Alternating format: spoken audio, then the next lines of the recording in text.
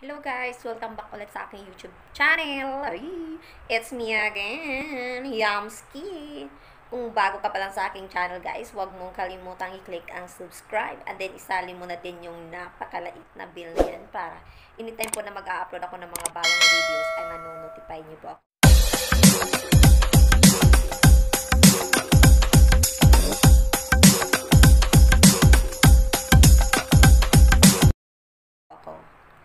Nakita nyo naman siguro sa title ko kung ano yung ituturo ko ngayon. Pero, bago ko siya ituro sa inyo guys, uutusan muna kita. Huwag mo munang ituloy yung pagpanood sa video ko. Uutusan muna kita or pagkatapos ng video ko ay gagawin mo. I-divide mo yung videos mo. Kunwari, yung live stream mo lahat, ilagay mo sa isang playlist. Oo guys, ilagay mo sa isang playlist lang yung mga live stream mo. And then, yung mga old videos mo na gusto mong makita kapag ka may pumunta sa YouTube channel nyo, yung parang bubungad sa mga bibisita sa YouTube channel nyo ay isiparit nyo din siya. And then, basta guys, pwede nyo siyang i-divide or isiparit nyo siya sa pag-playlist, yung mga gusto nyo mga video. Pagkatapos guys, sana patapusin nyo din muna yung videos ko, no? Thank you guys. Basta quick and easy lang siya. Kasi alam ko sa sarili ko na may katulad sa akin. May, anong tawag dito, ano ba ko ma-explain. Alam ko sa sarili ko na meron din sigurong katulad ko na nag-aalangan mag-live stream or napapangitan na sa bahay nila kasi yung nakikita is puro live stream na lang.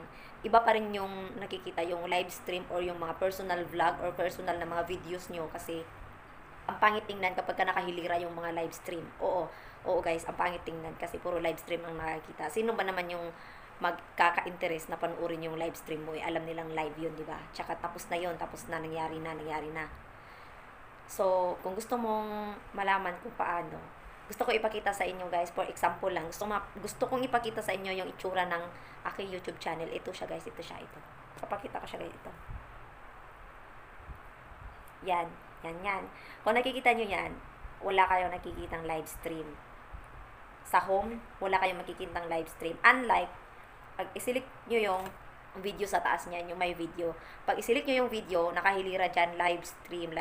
Natatabunan yung personal vlog ko or yung mga vlog ko dati pa, yung mga pinakaunang vlog ko nung hindi pa ako nagla-live.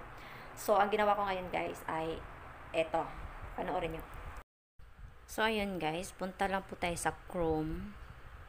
And then, search natin yung youtube.com or yung mismong YouTube channel natin or yung bahay natin, ganun. Tapos, pag nakita nyo na yan, ganyan yung lalabas. Pindutin nyo po yung tatlong yan sa taas para i-desktop site nyo po. Tapos, naka-desktop site na siya. Pindutin nyo din yung mukha nyo. Yan. Pagkatapos, your channel. Ang makikita nyo ganyan, guys. Ganyan. Tapos, nakikita nyo yung customize channel dyan. Yan, pindutin nyo. And then, makikita nyo po yung mismong channel nyo. Ayan, kung ano yung mga videos mo, kung ano yung mga unang videos mo. Kaya mag-a-add ako dyan guys. Mag-a-add lang kayo kung ano yung gusto nyo i-add. Mas okay pag naka-playlist para separate talaga siya. Tapos mag-a-add ako sa baba yung daily LS ko kasi hindi ko siya nalagay. Ilagay ko siya. Select ko yung single playlist. Single playlist guys. Pagkatapos, makikita nyo dyan yung select album. Yan. Or select playlist. Tapos, isi-search nila yung ginawa mong playlist dyan. Makikita mo. And then, yung ilagay ko is Daily LS kasi Daily LS po yung ano ng channel ko. Pangalan ng mga live stream ko. Ayan. Tapos, yan. Nakikita nyo. Nakalagay na siya, guys. Nakalagay na siya. And then, pindutin nyo lang po yung done. Done. Ayan. So, ang makikita nyo is nasa huli na po yung mga live stream ko. Pwede siyang makikita pero nasa huli na siya kasi gusto kong ipakita yung mga old na mga videos ko. Ganon. Pwede nyo din siyang ilipat-lipat, ganyan. Ibaba, itaas, or depende na sa inyo kung ano yung gusto nyong gawin, ganyan. Kayo na po yung mag-adjust, charot. Hindi guys, ganyan. Mas maganda kasi tingnan kapag ka naka-customize yung channel mo. O yung mga videos mo guys. Mas maganda or maganda siya tingnan. Hindi ko alam kung para sa akin lang ba or kayo din. Kaya sana nagustuhan nyo yung aking quick video na ginawa guys. So guys, sana nagustuhan nyo yung aking napaka-iksing tutorial.